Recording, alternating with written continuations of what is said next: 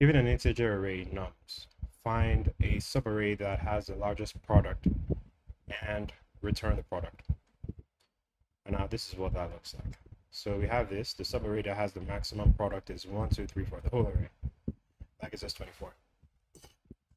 Now in this case, the maximum product is 6, which is gotten from 2 and 3. And the reason this doesn't work is because it's negative, and it makes it negative 12, which is less than 6.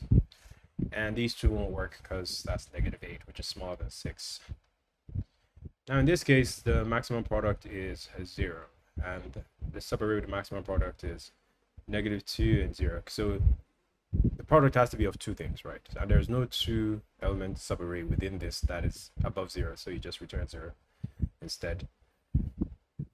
And this is more complex, but it spans the window from here to here, because these two negatives can't cross each other out and become 120. Okay, that's that. Let's look at the solution. So now the key to this problem is keeping track of three variables: the maximum so far, the minimum so far, and the result.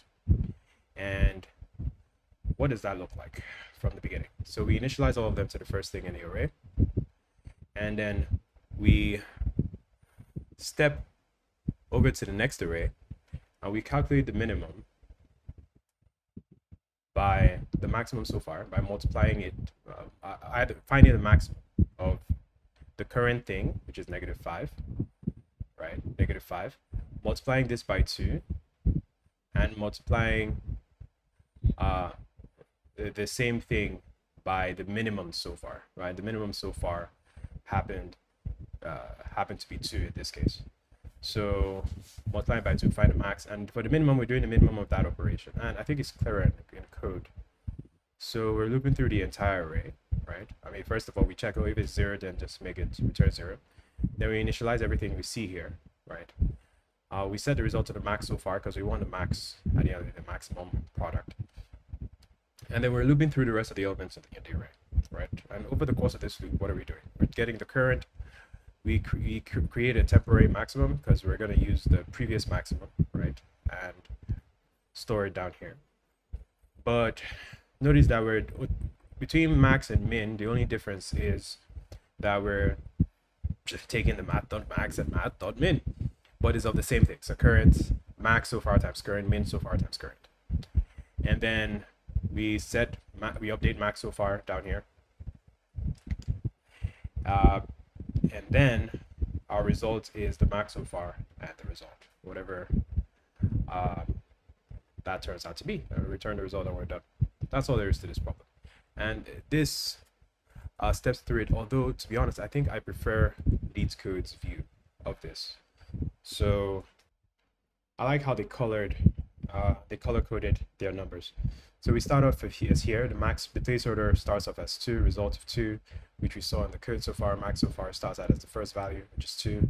And then as we loop through the array, the rest of the array, still continuing from 1, we get current, max so far, min so far, right? And max so far, min so far, everything starts out as the first thing. Then current becomes negative 5, the minimum of negative 5, 2 times negative 5, 2 times negative 5, and then the maximum of the same thing, right?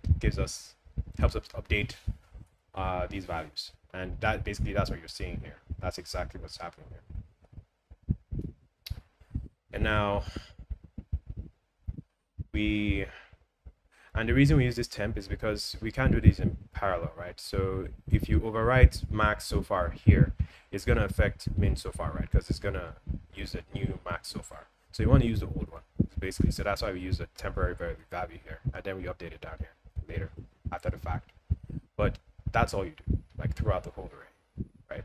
And it gives you what we're looking for, the maximum subarray product, right? Maximum product of the subarray at the end of the day. So let's look at the time complexity discussion. And again, you're using previous solutions, right? That's why it's considered a dynamic programming problem. And it's O of n because you loop only once, and O of 1 because no other space in input is required for the algorithm. That's all there is to this. Later.